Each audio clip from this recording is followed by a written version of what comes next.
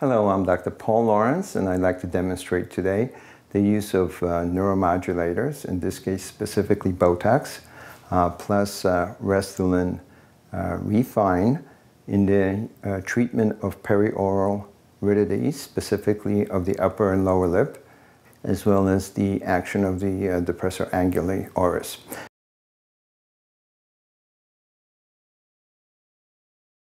If I can just demonstrate, what I have done is just outline our plan of action. And as you can see, our patient today has relatively loss of volume of the upper lip. Also, there are vertical Rhytids, as you can see, on the upper lip, also on the lower lip. And there's a pretty pronounced pull down of the DAO. What I'm planning on doing is just using, in this case, Botox, 2.5 unit injection per the DAO on each side. My injection is about halfway between the commissure and the angle of the jaw.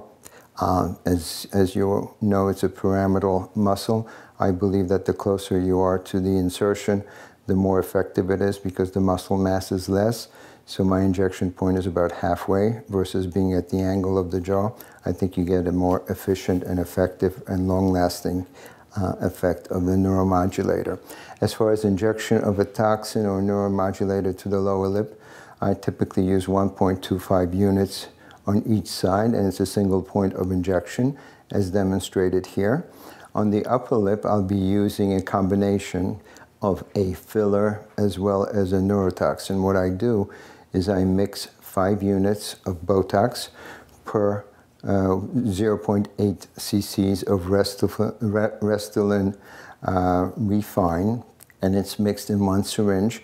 I'll be delivering it via a 27 gauge 1-inch cannula into that potential space between the in the junction between the cutaneous mucosal junction via puncture site from the commissure. So really the total dose to the upper lip to relax the orbicularis oris muscle is 5 units of Botox for the upper lip and 2 units of Botox to the lower lip, plus 2.5 units of Botox per side per each DAO.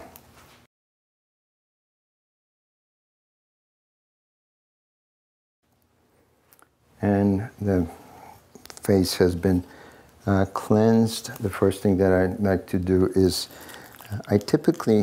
what I like to do and what I start is, I start with the filler. And the reason for that is that if you volumize the area, or if you use a neurotoxin first, you can volumize the area just with the volume of the toxin, and then it becomes difficult to assess the effect of the filler. So I typically start with the filler first. I'm using a 27 gauge. I can take my eye off a bit.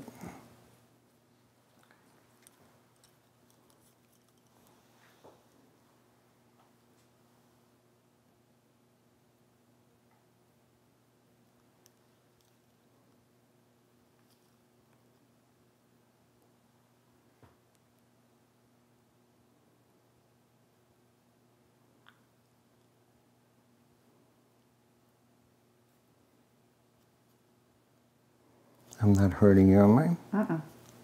The placement is in that potential space, as you can see. And it's a retrograde injection.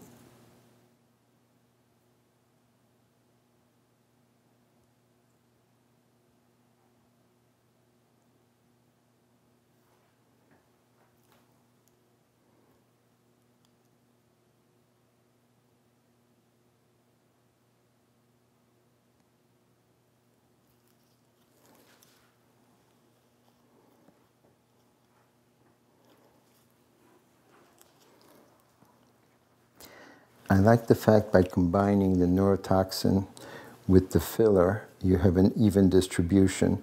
I used to inject it with pinpoint injection, and I think by combining it with, again, mixing it with the filler, you get a very even distribution. You can see very simple injection, very quick injection.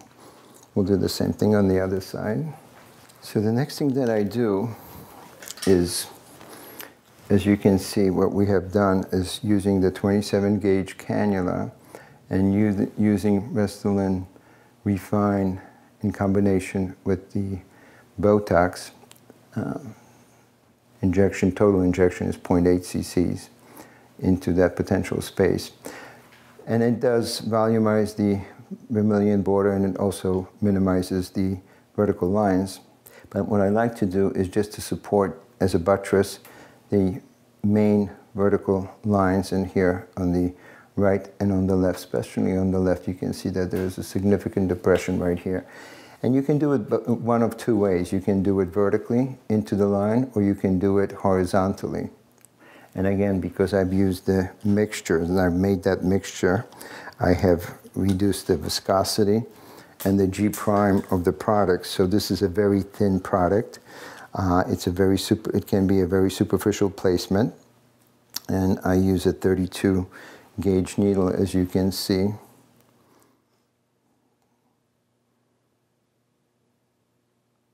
And again, it's a retrograde injection.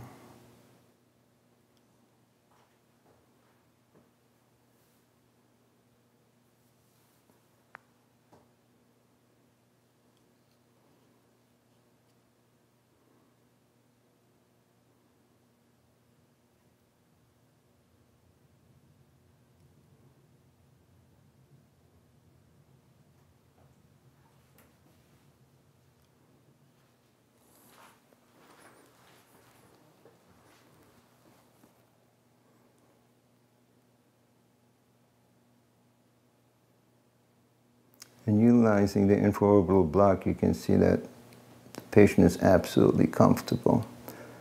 There's no discomfort whatsoever. These are aliquots that are infinitesimal almost. This is absolutely an intradermal placement.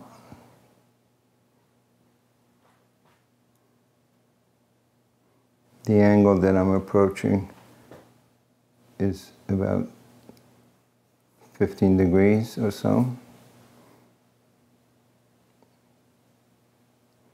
Especially right here where there's this almost a depressed scar. I want to be very, very superficial.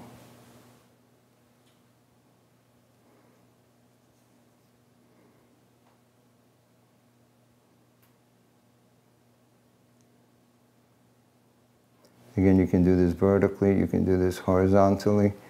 Either way works, whatever you're more comfortable with.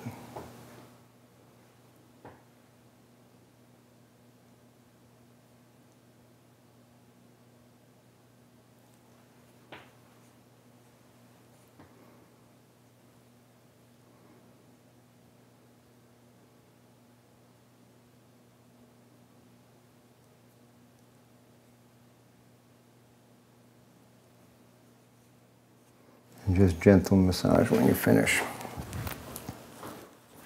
Gently open your mouth.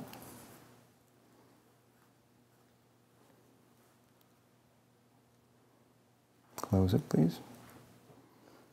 And next, we'll just finish it off with with Botox.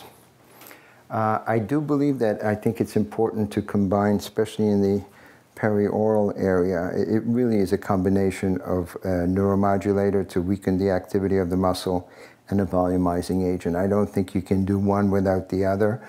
It's very rare that I only use a neuromodulator in the lip area. Occasionally I do that in very young patients. You can get a very nice, actually, eversion of the upper lip if you use 4 or 5 units of a neuromodulator such as Botox or Xeomin in the upper lip, where you can evert the upper lip just with 4-point injections. Again, I like this concept of spreading the neuromodulator throughout the whole area of activity of the orbicularis by mixing it together with the filler. And lastly, what we will do is just to demonstrate injection of the lower lip and the depressor anguli oris. As I mentioned to you before, 2.5 units of, in this case, Botox per DAO on each side. Marking is important. I mark the patient in the upright position. I have them animate. Obviously, you have to stay lateral to the commissure. If you're medial, it's possible to get the DLI, and you will have oral incompetence, and that can happen. I like to inject about midway between the commissure and the angle of the jaw to get a more efficient activity of the modulator. And it's 2.5 units per side. I massage it laterally. Again, not to turn your head a little bit towards me, please. Not to inactivate the DLI.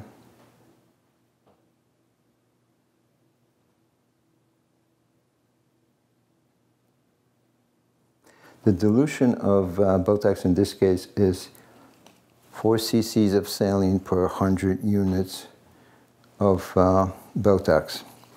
I like this particular dilution around the mouth. In the neck, I use a different dilution. I cut that dilution in half when I inject the platysma. That's in a separate chapter of the book. Gently open your mouth, please. Lower lip, typically 1.25 units per side.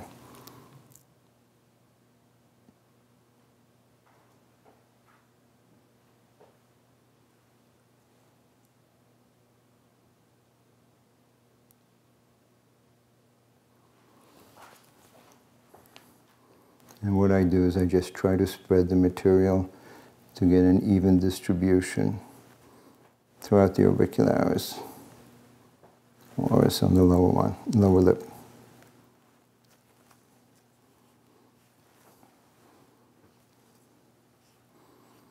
And essentially that's it. We see our patients typically at 1 week after the injection of the perioral area. We will take post-injection photographs and follow the patients typically at 3 to 4 months for another injection if necessary. Thank you.